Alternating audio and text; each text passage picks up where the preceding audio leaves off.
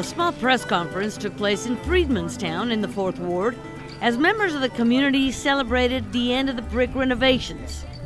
All the bricks were measured very carefully and placed in the same pattern by hand.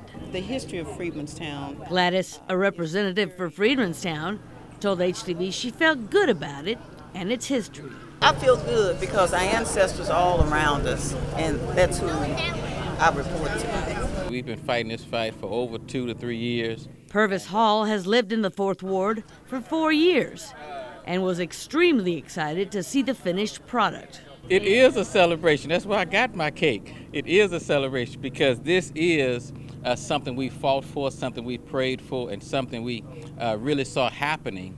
We didn't know if it was going to happen at one time, but we're thankful that it finally did come to pass. Miss Brown, as she likes to be called, said the following. I feel wonderful. I feel great. It's a long time coming. It shouldn't have never been moved.